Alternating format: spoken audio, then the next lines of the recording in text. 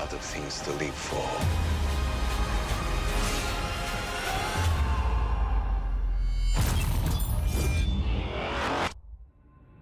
That day ain't here yet.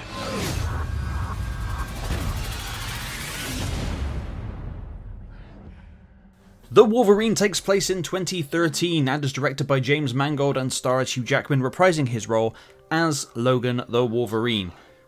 Obviously.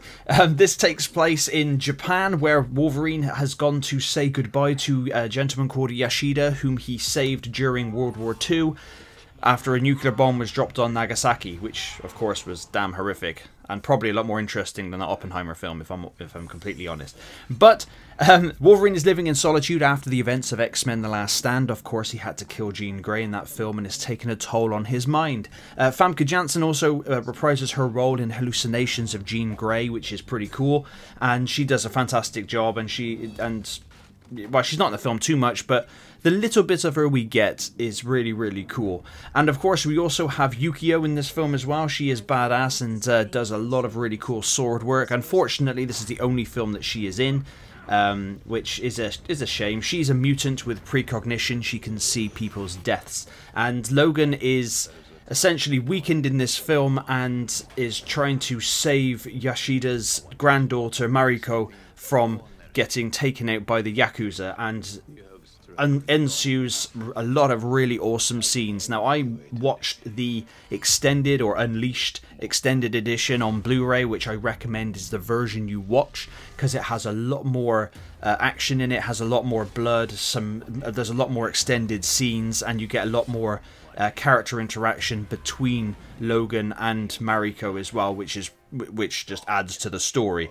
All the effects and whatnot are pretty solid. Hugh Jackman is damn awesome in the film. He's always damn good at whatever he does, and just the supporting cast kick a lot of ass. There is only one great big massive downside to this film, and I'll get to that later on. Now, Wolverine in the comic books did go to Japan. He was taught the ways of the samurai and all that kind of jazz, and goes up against the Silver Samurai. Unfortunately, this film is more. It just took the Japanese element. Wolverine isn't trained by any samurai in this film, unfortunately. And although he does technically use a sword towards the end of the film, it's not as awesome as it should have been. There was a couple of decisions towards the end of the film which are just lame. However, there was a really decent fight scene on the bullet train, which is really, really cool. And because, I don't know, see, I'm not a fan of making Logan weak. I mean, they do that in the actual third movie, Logan, of course, where his claw doesn't come all the way out and his healing isn't as good as it once was. I don't like that. I think Wolverine is better when he is an indestructible demon that just can absolutely annihilate everything. That's what I still haven't seen, really. Hopefully we get that in Deadpool and Wolverine, but we need to see that. We need to see Wolverine take a load of punishment, but keep going and just be savage. A thing I've noticed a lot with the X-Men movies as I've been watching them is Wolverine does a lot of hiding from things a lot of the time. Like, he's running away from mutants in The Last Stand. It's one that throws like bone knives out of his wrists, and that makes no sense, because although yes, Wolverine does feel pain, he knows he's pretty much indestructible, so I don't know why he's hiding. It's a bit bizarre. But you also get a character called Dr. Green, who I believe is an original character created. She is also a mutant called Viper. She has like, there's my PC letting me know something is happening. Thank you for that, PC. Sorry for that. Yeah, she's an original character who's snake-like. She has venom and has a weird tongue, and you know, she's just there. She doesn't do too much, really, but you get a cool fight scene with her and Yukio towards the end of the film. Now, the big downside about this film is the Silver Samurai.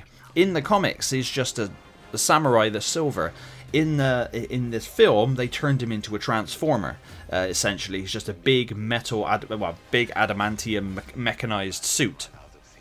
I did not like that.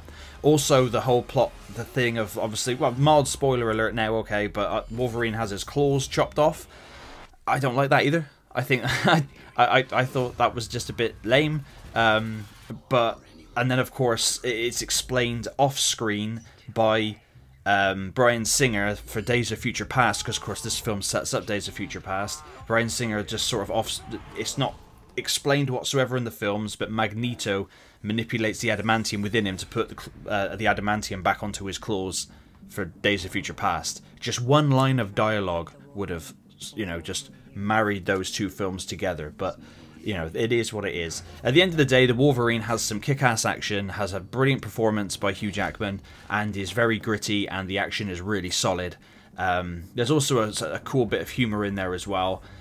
And like I said, watch the Unleashed Extended Edition, definitely. But the Wolverine is definitely worth a watch. The only thing I didn't like was the mechanized Silver Samurai. But apart from that, it's a really solid film. I do not acknowledge X-Men Origins Wolverine, because that film is just goddamn dreadful. But The Wolverine is a decent follow-up to X-Men The Last Stand. But let me know in the comments down below what you think of The Wolverine. And as always, thank you very much for watching.